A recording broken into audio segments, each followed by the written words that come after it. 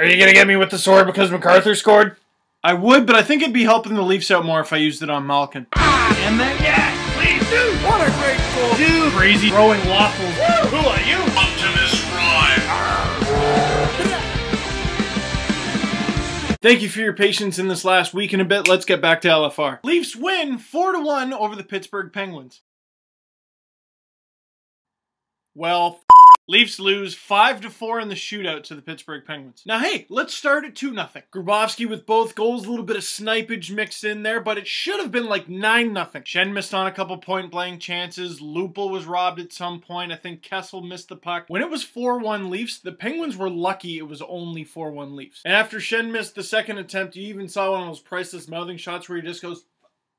And the reason he said that, even though the Leafs had a 2-0 lead, if the Penguins score, it's 1. And with the tip-in, that's exactly what Matt Cook does. But in the third, Tyler Bozak with the power play goal, and Grabo with the beautiful setup from MacArthur to make it 4-1. The Leafs have this, right? Well, someone the Leafs, specifically Jake Gardiner, didn't have was Steve Sullivan. He breaks in on a breakaway, scores on Gustafsson 4-2. And listen, I've loved Jake Gardiner's game this season. I don't think he should have been benched nearly as many times as he has been. I can't believe he got sent down at that one point. Why was he not one of the young stars at the All-Star game? It's a crime, but this play blows a tire. Oh crap, that happens. When he's on the ice, he basically just goes nyeh, and nudges the puck right to Steve Sullivan. We know what he was trying to do, but it's just a shame because he actually had the split second to reach around and swipe the puck the other way. And people rave about Gardner skating and his poise with the puck for his age. 99% of the time that's the case. This play, Another thing the Leafs didn't have, Joe Vitale right in front of the net, and now it's 4-3. Why? Vitale was on a 7-game no-point streak and an 11-game no-goal streak. Who are you gonna call? Dana Slump Busters! Now, okay, things are falling apart, but just protect it. You got a little bit of the game left, let's do it. And with 6 seconds left, the puck bounces off Malkin's shoulder and in. Lately, Malkin has been scoring with any part of the body he wants to.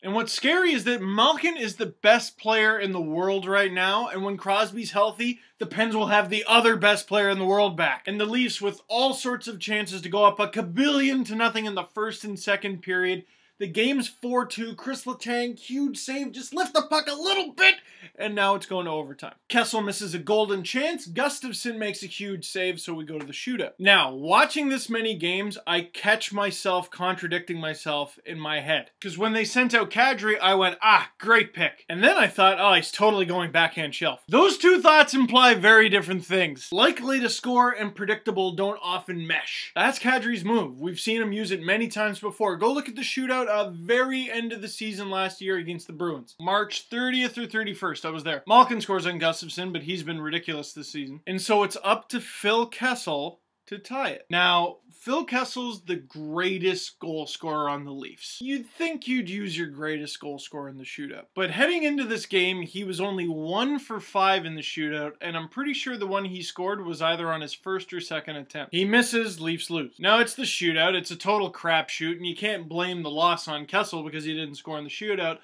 but Ronnie, he's 1 for 6 now. I think that's enough of a sample size to not use him next time. And the Leafs get a point. They sneak into a playoff spot for the time being, but wow. Remember like 2 weeks ago when the Penguins tricked everyone into thinking they weren't going to make the playoffs? That was cute. You had us going there, Pittsburgh. Yeah, little scamps. And before I talk about the second half of the home and home, something I want to get off my chest. I don't remember the jockey, but I was listening to the radio last night during the game. Now, Tuesdays, often, I don't get to watch the game live. I PVR it. My friends and I go to the gym. We work out. I'm down 17 pounds since the end of November. Thanks for noticing. And then we go back to someone's place and we watch the game. But we like to listen to music on the way home. And the music's playing whatever song, and like the second the song is done, the song's probably not even done, it's like an overlap, it's tied up 4-4 in the Igloo. You dick! The game's on the radio too. If I wanted to know the score of the game, I'd be listening to the game. Has that ever happened to you, or don't you hate it? Or someone maybe called or texted or something that just ruined the game for you? Luckily, we didn't hear the end of the game, it wasn't ruined, but with every goal the Leafs scored,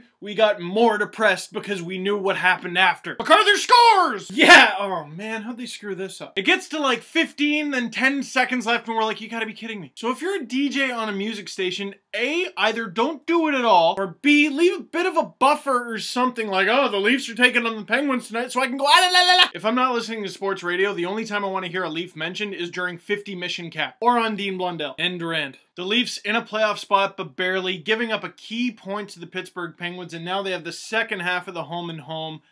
Man, do they have to win this. And they could be getting some reinforcements. It looks like Colby Armstrong and newly re-signed John Michael Isles might be ready to return to the lineup. And speaking of returning to the lineup, James Reimer's supposed to start. Allegedly, with Ron Wilson's track record, it could be UC Runas. At the time I'm shooting this, the starter wasn't announced officially yet, but forget who is or will be named whatever. Who should start tonight against the Penguins? I say Reimer because as good as Gustafsson has been, and he's been fantastic lately, yeah, it's pretty unfair to Gustafsson, but based on last season, I just trust Reimer more. And he's been off, but he needs the opportunity to get on. So there's your SteveDangle.com poll. You can vote on that on the front page of SteveDangle.com. Follow me on Twitter, like my page on Facebook, and blah, blah, blah, a whole bunch of other stuff. I have Russian Facebook too. I should put that link in the underbar. And I will see you after the Leafs finish the home and home with the Pens.